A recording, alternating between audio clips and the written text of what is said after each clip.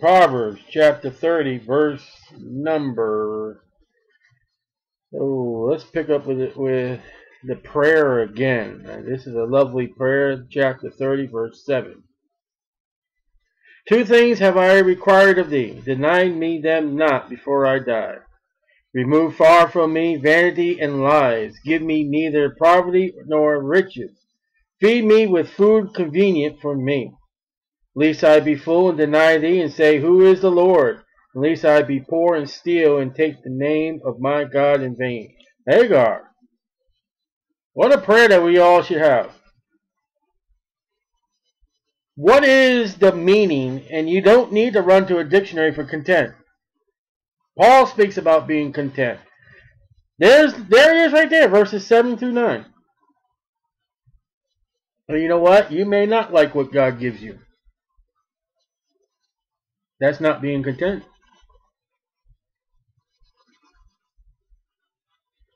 Accuse not a servant unto his master, lest he curse thee, and thou be found guilty. See, that's reading Philemon. When you read that letter about a runaway slave, you can't find no accusations in that letter. He says, well, you know, he left for a season. He's saved now. Here he is. Let him dwell with you for a lifetime. Or, you know, I'd rather have him for the ministry, but, you know.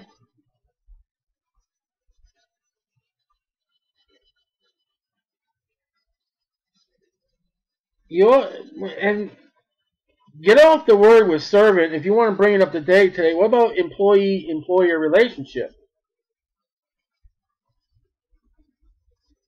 Accuse not a servant, all right? I'm not changing the Bible today. Accuse not an employee unto his employer, lest he curse thee, and thou shalt be found guilty.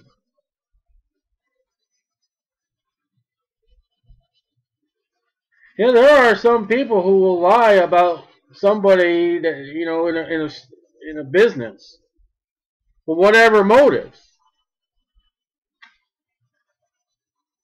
And the Bible says you're not to do that. It's between an employee or servant and an employer or the master. Yes, the Bible speaks about slavery. And yes, the Bible sets rules.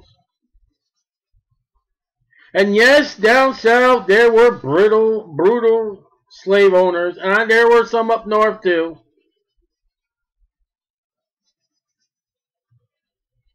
And the brutality probably would be that's under the cover. They would bring the black man into the white man's church, to the white man's God. Ooh.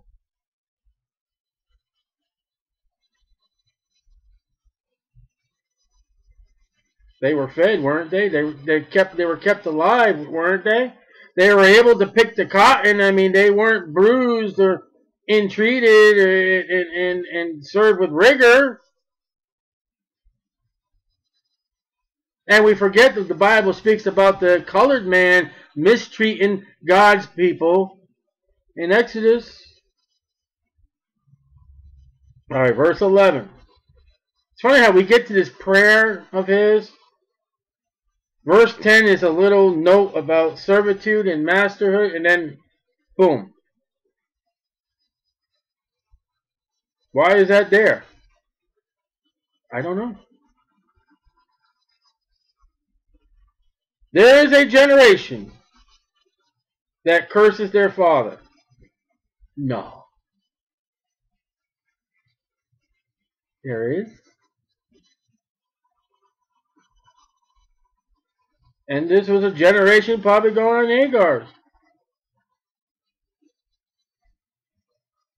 There are always rebellious children. For all have sinned and come to short of the glory of God. There is none righteous, no, not one. Men love darkness rather than light, because their deeds are evil. In Romans 1, that whole entire list there in the very last verse, and they enjoy or they like the sins.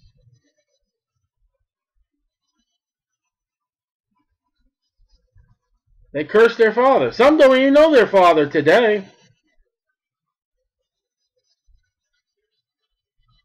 There's a generation that curses their father.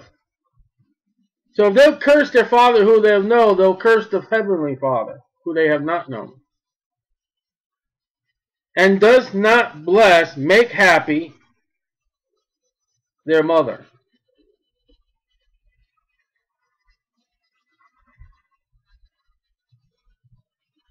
For every one, male or female, that's in the correctional system, in the prison all over the world, in the prisons all over the world, they have a mother.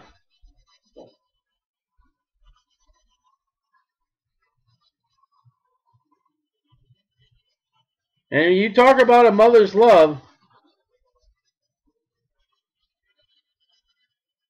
they are in those prisons for a reason.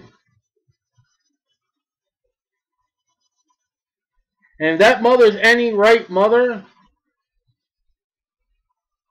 she is not happy.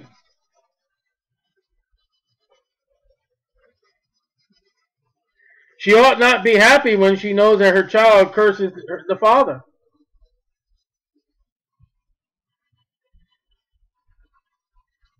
Because when they curse the father, they're breaking down the law of God set by God, the family. God, Jesus Christ, the man, the woman, and the children. If they curse the father, they've broken the family.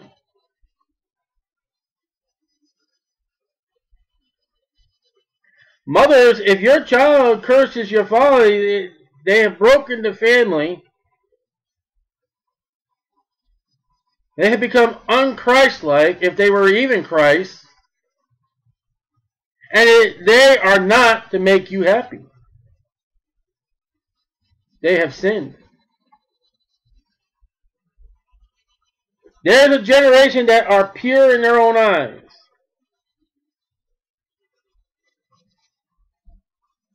Without God.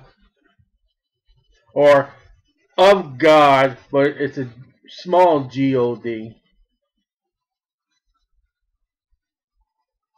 I don't care where you are. Stop at a church. Any church. And start witnessing to about the Lord Jesus Christ, and know, oh, I haven't been murdering anybody. I'm okay. I'm not bad. That's pure in their own eyes. And yet is not washed from their filthiness. You may say you're clean. You may say you're not a sinner. You may say you're a good person. But in the eyes of God, when He looks down and sees your heart, He sees vileness. Listen, when God looks down upon man, He sees the heart, and He sees either the blood of Jesus Christ or He doesn't see the blood of Jesus Christ. He sees them either sealed in the Spirit or not sealed in the Spirit. Some He sees are sealed by the Spirit and got a filthy heart.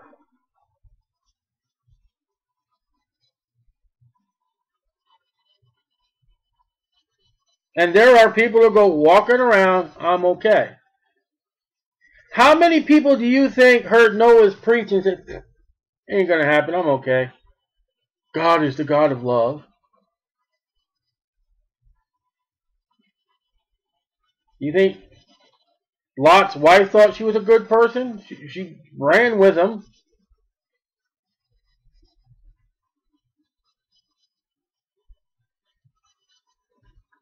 The religious ones of Jesus' time that He dwelt with thought they were good. Okay. You don't think so? Ew, look at Jesus. He's sitting with the publicans and the sinners and not with us. Ew. Why didn't you wash your hands before you eat like we do? Because we're number one with God, and God's over there at the marketplace looking at him like, no, you're not with me. The sinners and publicans are with me. You are not.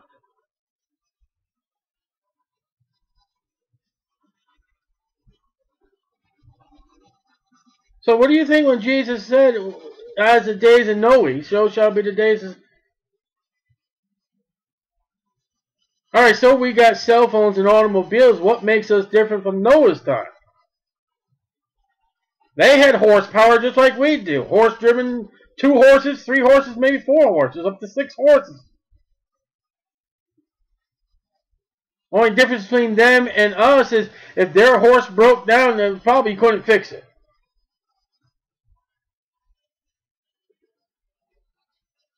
Likely chance. But if you could fix the horse like you could fix the car, it'd be costly. The veterinarian became an auto mechanic. Nothing new under the sun that we're going to be getting the next few books.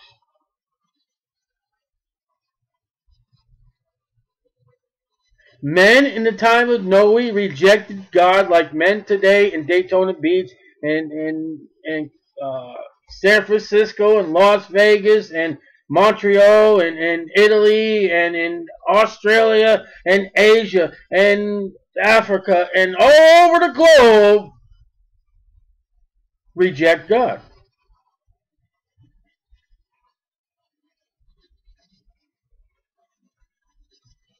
And they think they're doing okay. When they built that Tower of Babel, let us make a tower that goes up to heaven, they thought they were doing great.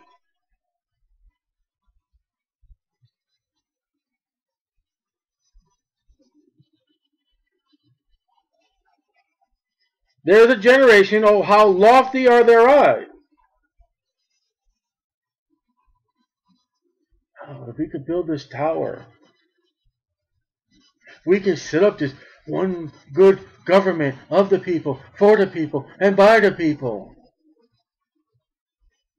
If we can set out a standard for our race of people, if I can climb that corporate ladder all the way up to the top, if I can get every electronic cell phone that comes out, the I-100,000,000.47, and be the first line at 2 o'clock in the morning to get the stupid thing.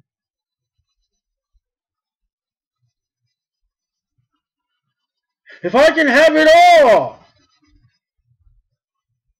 food, fame, parties, if I can get the most trophies, and their eyelids are lifted up, looking up, not to God.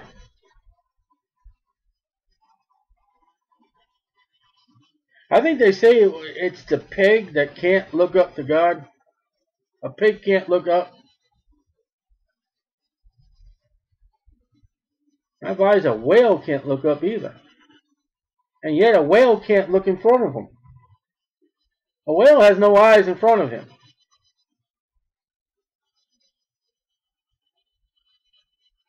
Whale's a reptile, kind of fishy thing,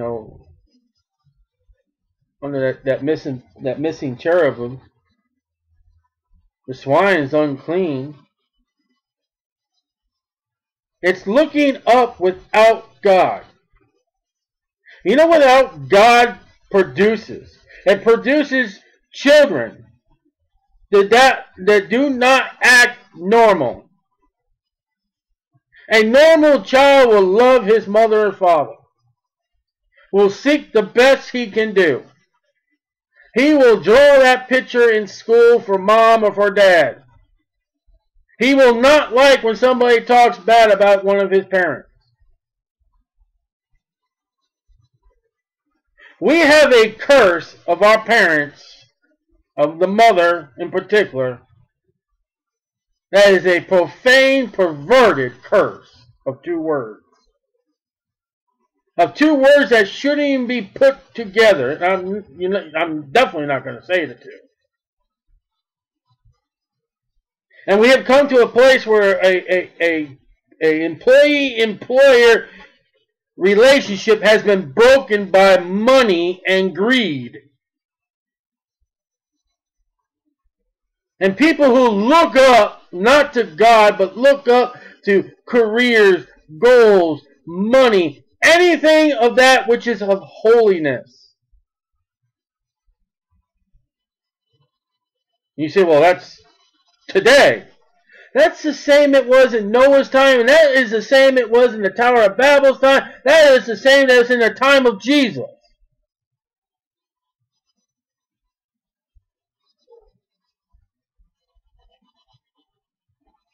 Demas, did he leave Paul because I'm going to go start some churches, Paul? Will you lay your hands on me? I have a burden for some cities and areas that we cannot go unless we split right now. No, he loved the present evil world. He set his eyes up to whatever it was. And Paul says it was worldliness.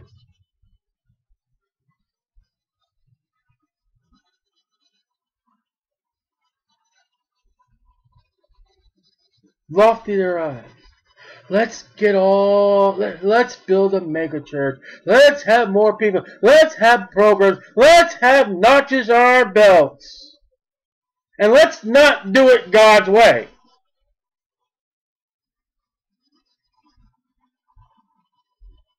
We'll baptize you. If you pull up an apple in your mouth, you'll get the free prize to whatever flag's amusement park. We take our teenage kids everywhere but knocking on doors and going out in the street preaching the gospel. We take them all to entertainment places.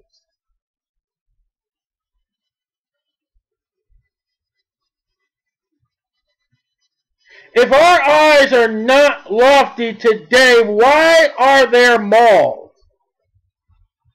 Where you go to a mall and you pay more money than you do elsewhere.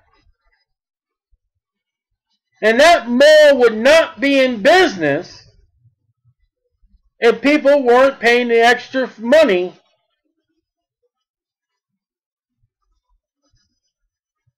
If there were no lofty eyes, and you went to the grocery store, all the shelves would be lined with unnamed products. The store brand, or even a cheaper, undefiled brand. There would be no brand name at the excellent price of all the prices on the shelf of that area.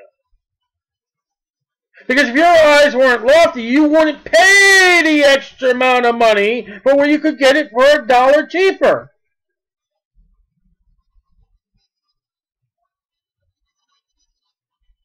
And see, lofty eyes come from advertising. You don't see that undefiled name that's $1 cheap. You see that big name that's on that big boob tube, the television, the Lickerzine. What you don't know what Lickerzine means, that's a magazine with all the liquor at. But you go look at here, oh, I can't have butter unless I have this butter.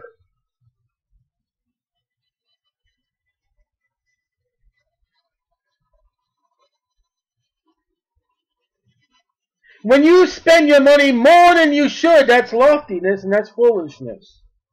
You will give an account to God.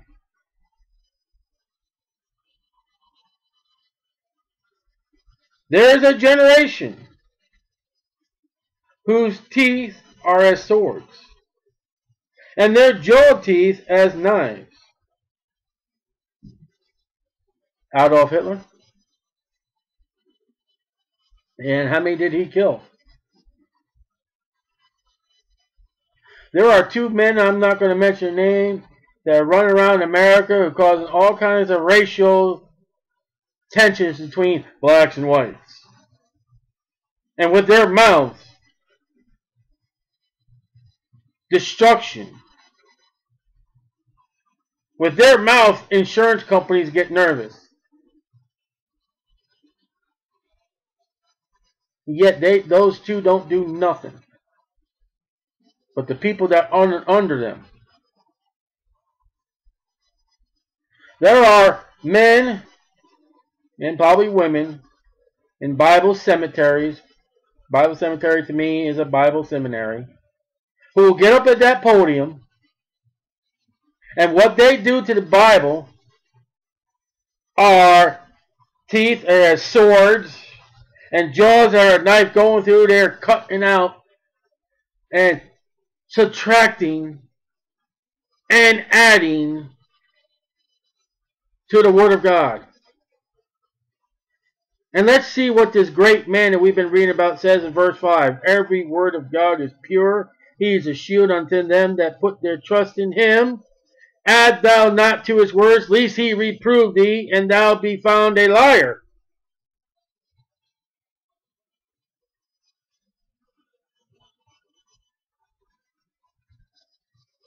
There are people, according to this passage, by their mouths, people are injured and they are killed by what they speak. You know how people are going to be injured and killed in America soon, if it's not already happened? I'll give you a name, I'll give you words, I'll give you Obamacare.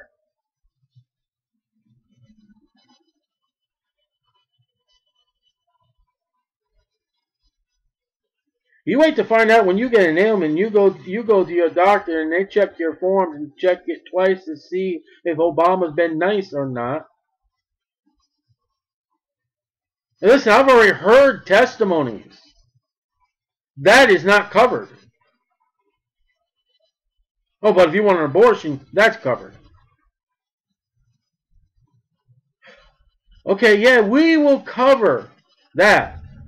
But wait till you go try to get the prescription to help what you got. That won't be covered. If you can't afford it, we'll charge you by the IRS, and then you won't be able to pay for the treatment.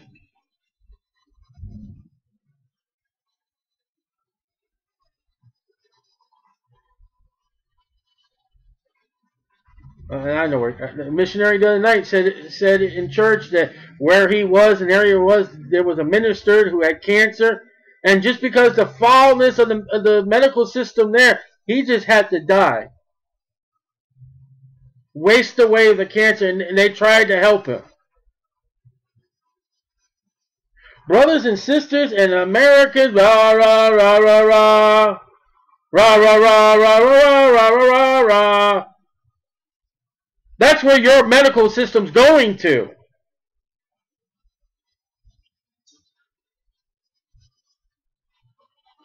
And your voting put that guy in office.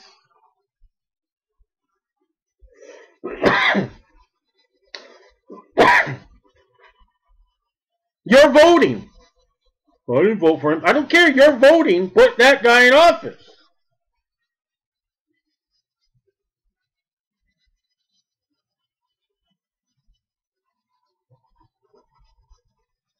That's where we're heading to. A king in England had the right to say if your neck would be attached to your head. There were some kings in the history of England that their wives their heads would be beheaded for whatever reason. Didn't even have to be a particular reason.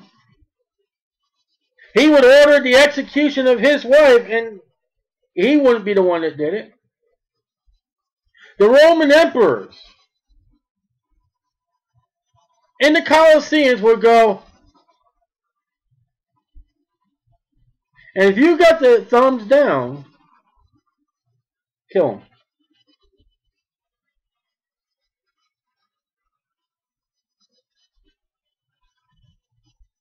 You don't have to kill in the Bible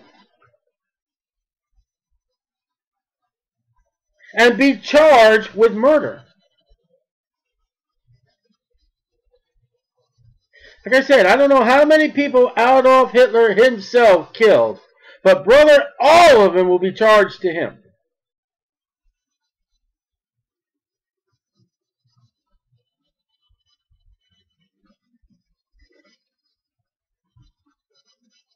Someone in America will be charged with all the deaths of brothers versus brothers, and fathers versus sons, and sons versus fathers in the Civil War that struck this country. And they probably never set a foot on the battlefield.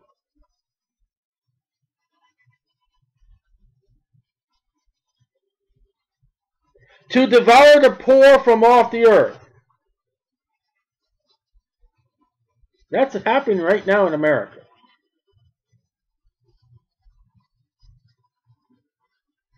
That is a process that is now in the works. But it has been works all worldwide.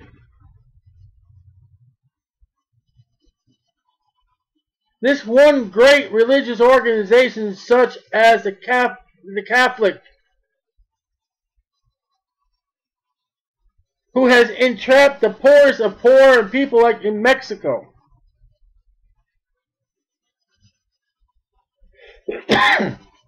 By using fear. Excuse me. They use fear.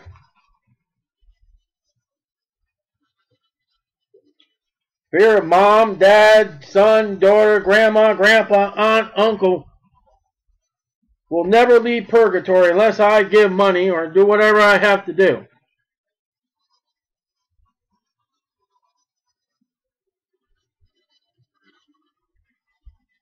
Religion goes after the poor. Makes them poor. If you don't believe that, you haven't read the scriptures. Paul speaks about it. Jesus speaks about it. Especially with widows. There were laws set in the New Testament about widows and the fatherless. Why? They were easy prey to the government. Who cared about them? And the needy from among men. So there are generations that are spoken about. It's just pure wickedness. And they're all over the world. They've been throughout the ages. And the Lord tarries, they'll be even still in the future. Even worse in the period called the Great Tribulation.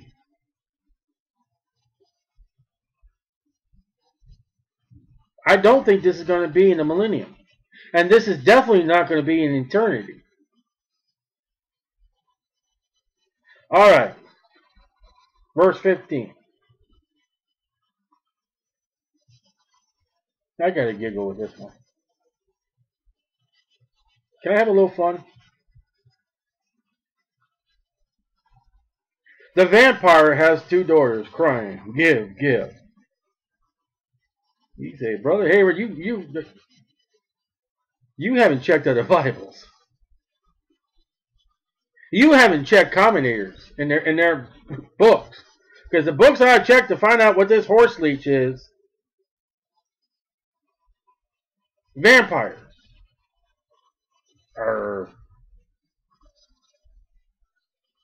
I'm going to tell you what a horse leech is. Okay? Because there's a bunch of people out there who wrote stupid things. So I'll tell you. You ready? I haven't got the foggiest idea what a horse leech is. It's not in the dictionary. There is no word today that matches horse leech. Now, if you take horse and put a space in leech, forgive me, I got a tickle in my throat. It's a blood-sucking leech, something like that. That's the closest I can find. You break the words down. And it may be attached to horses. Now, the horse leech has two daughters. Well, that makes it a little harder, okay? I mean, I think those little parasites have more than two daughters.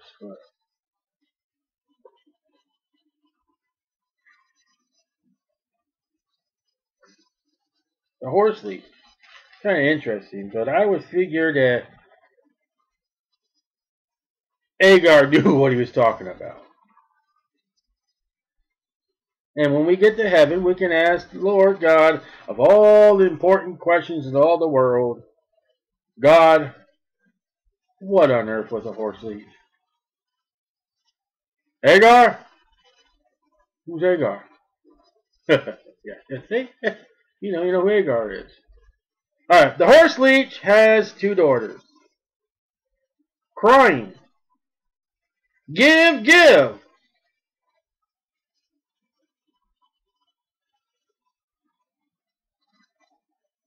That sounds like a Christmas time, doesn't it?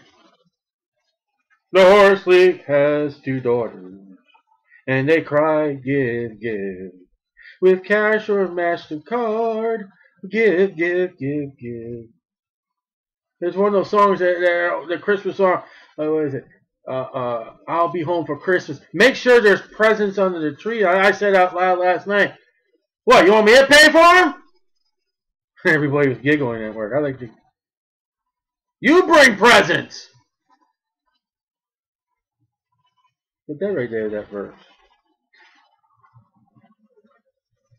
Now we're going to go into the interesting thing about with this horse leech. We're going to go into a wonderful thing of looking at things. So, a horse leech has 2 daughters. They say give, give. The government says give, take, take. There are 3 things that are never satisfied. Well, I guess this is likened to the horse leech and his daughters. They're not satisfied. Yea, 4 things are not. To say not, it is enough. Okay, 3 things, never satisfied. 4 things, they say it's not enough. Like this horse leech. The grave.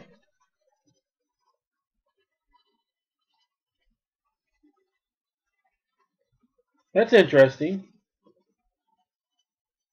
You ever have a graveyard come up and have a sign say, no, sorry, we're full?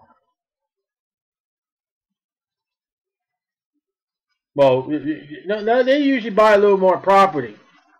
Back where I come from, the graveyard there, they have a bridge across the highway. We want more, it says. The barren womb. The one that has the womb that has not produced a child, she cries out like Hannah to the Lord, I'll give you it, my son, if you will fill my womb. Give me more.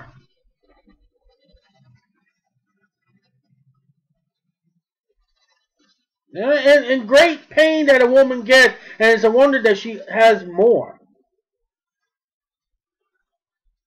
It's never enough. As much as God will give me children, and as much as God will give my husband a paycheck, keep them a-coming. You know how many children Mary's womb produced?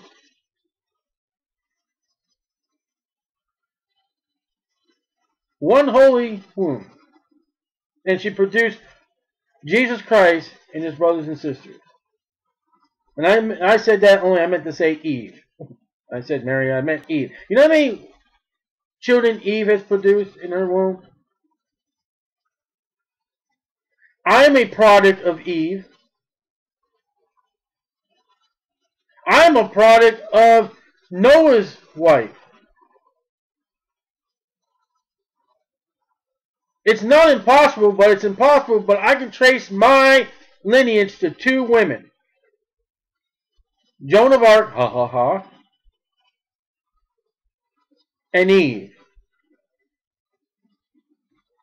And there are 2 babies being born.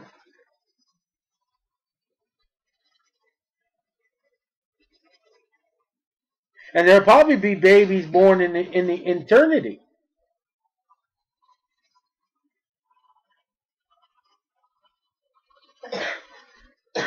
The earth that is not filled with water.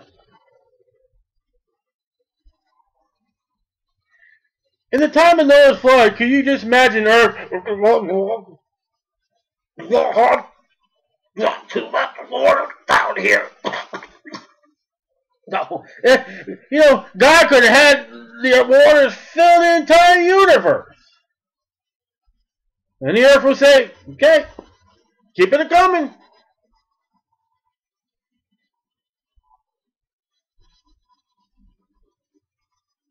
And yet God puts a bound upon that. When we go down to the beach, that bound is set by God. You ever thank God for that sandy beach? Because God says that's as far as you can go. If it goes any further than that, and God's causing a flood.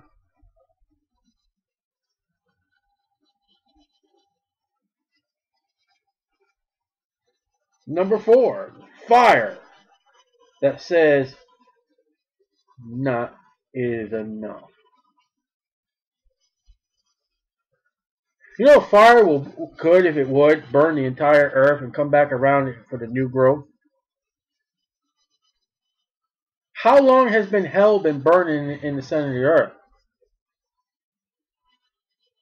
Ever think about that? We don't know how old the earth is. We know how old man is. But what about the earth? And even that great ice age between Genesis 1:1 and 1:2, hell was still burning.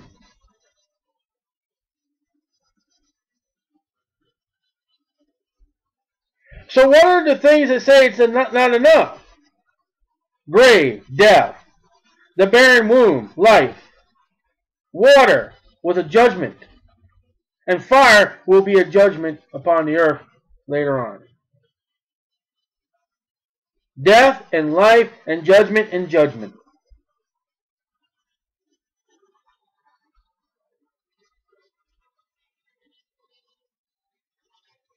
That's a message in itself. The eye that mocketh at his father and despises to obey his mother. We're taking a little break here again. Now we're going back to children again. Verse 15 has something to do with the generations. Death and life and judgment is coming! Agur is preaching that God will burn people in hell. Don't preach hell. Gotta take a Prozac. Agur did. He says a wicked generation has come and there is death and judgment.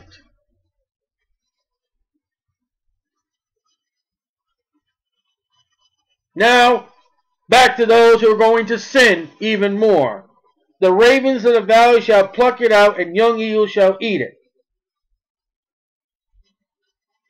Now, to the Oriental, to us, I don't care where my body is. My body won't be where it is. It'll be with the Lord when I die. But to have your body laying on the ground for animals to digest themselves and enjoy you as an appetite is a no-no. It is a shame. As it is a shame to mistreat your parents.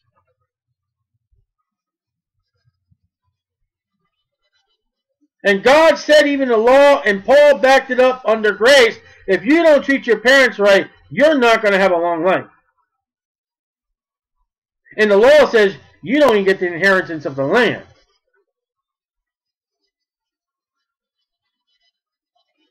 You match verse 17 with the generation that there is. There are people who mock their father and disobey their mother. You're going to get death.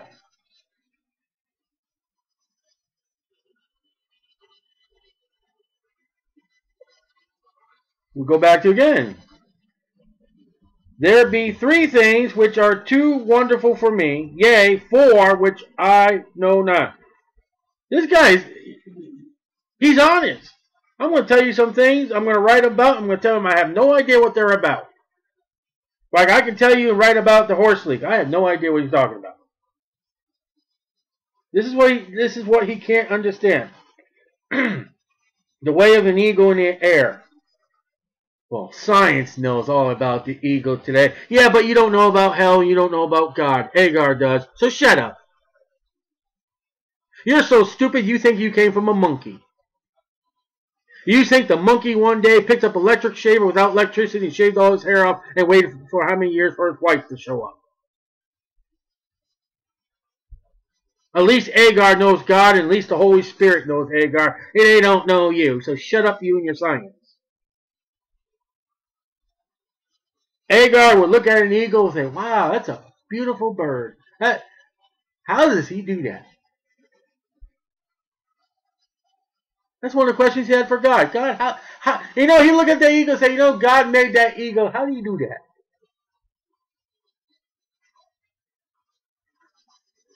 It's all about God. A way of a serpent upon a rock. Have you ever wondered about that sentence there? What's he talking about? Well, I've seen a centipede. I've seen a millipede. They got all kinds of legs. That snake does not have no feet. How does he move? With no feet. On a smooth rock. How did he get up there? I don't know. The way of a ship in the midst of the sea. So he doesn't know the natural creation of God. And there are some mechanics that he don't know. If you were to take a transmission, put it right here in my living room, I say, yep, that's a transmission. And then fix it. Yeah, right. You got to be kidding me.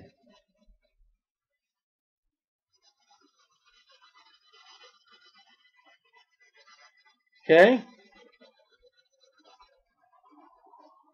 And a way of a man with a maid, a virgin. Exodus 22:16, Deuteronomy 22:13-17, Amos 2:7. He looks at some couples and say, her with that guy? What on earth does she see in that guy? And you look at that guy, and you look at another guy and a girl, and you say, he is with her? You ever see two people and you look at it like, what on, how on, what, wow. That's what he's saying. How did those two get together? What do they see in each other?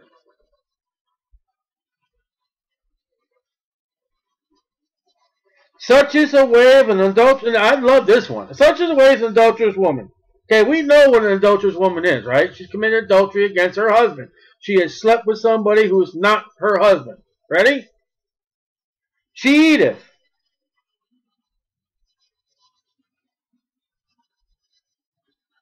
Did you know what an adulterous woman eats? Let's say cereal. She gets up in the morning, she's having cereal. And wipeth her mouth, she has a little milk, she takes and wipes her mouth. And saith, I have done no wickedness. I'm just like anybody else. You know where to run your verse on that one? Verse 12, there is a generation that appear in their own eyes, and yet is not washed from their filthiness. I've done nothing wrong. Adultery and murder were the two sins under the law, that there was no sacrifice, there was no forgiving outside of David.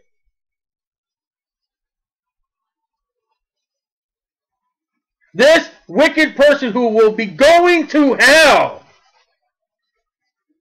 I did nothing wrong.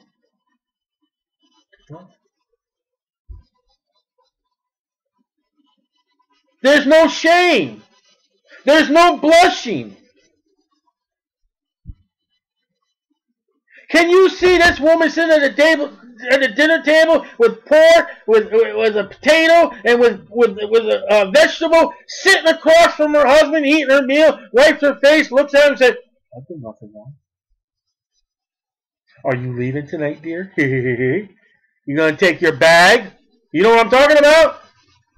You need to go back to the Proverbs. You taking your bag with you, dear? You are? You're going for a long while? Okay, I'll clean the bedroom. I'll sprinkle it with cinnamon and all that. Okay? Right? When are you coming back? All right. Bye. Oh, baby, I wanted you so bad. Come on. Let's come into my bedroom. We'll spread our loves. All right, bye. You have a good day now, dear. You enjoy your day at work. I'll have my cornflakes. I've done nothing wrong.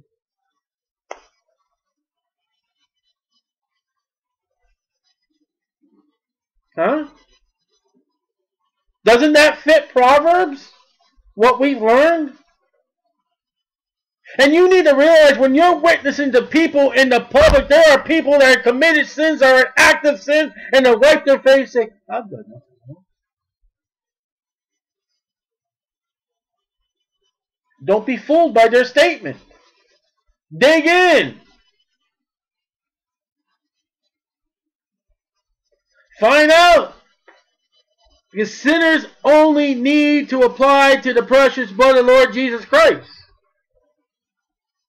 For 3 things the earth is disquieted, and for four, which it cannot bear. For a servant when he reigneth,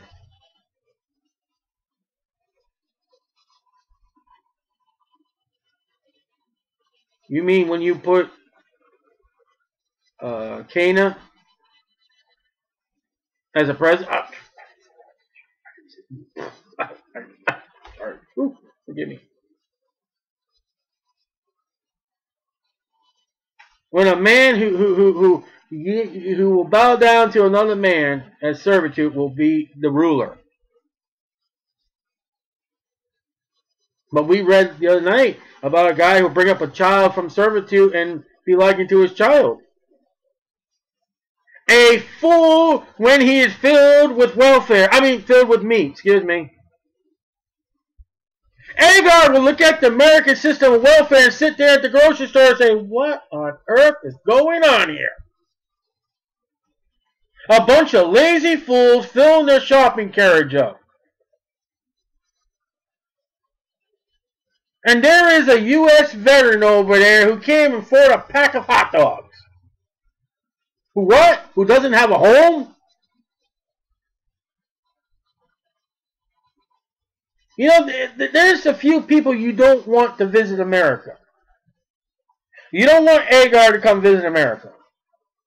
You don't want David to come back and visit America. And you sure don't want Elijah and Moses to show up to America.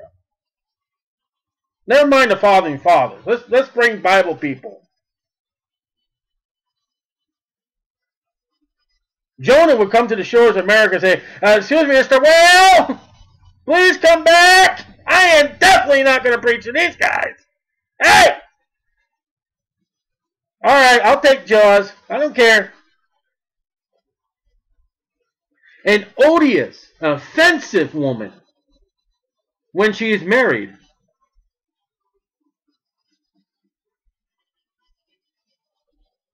And a handmaid that is heir to her mistress.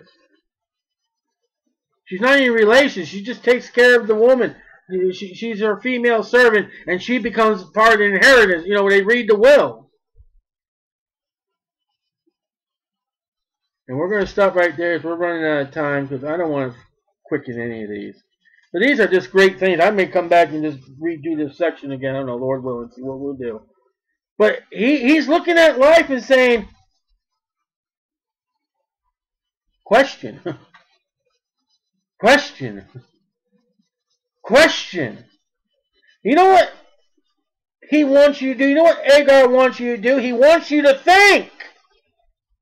He wants you to search God.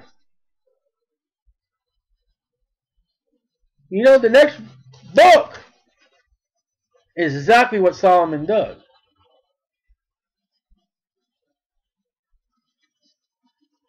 We're getting prepared for Ecclesiastes.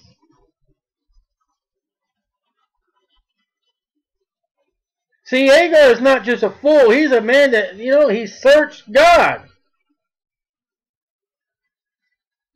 I I believe he's going to be in heaven. 99%. He's going to be there in heaven. And I don't even know what time frame he's living. I don't know how old he is. I don't even know who he is.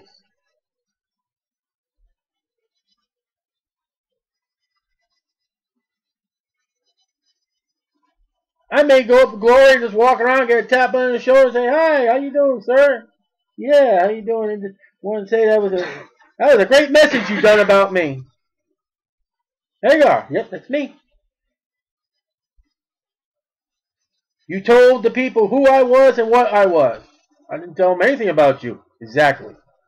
You told what just the Bible said, and that was it. Now let me go meet you. Let me go bring you to Jabez. You know, the people write those books, you know. We already went through Jabez. I told you exactly what I know about Jabez. What the Bible said about Jabez. I'm going to tell you exactly, this guy is what the Bible says here. He's observant. He is not afraid to say, "I don't know." And when you're witnessing to people, you need to be like Agur. You need to tell the truth. You need to open their eyes. You need to show sins, and you need to say, if you don't know the answer, "I don't know."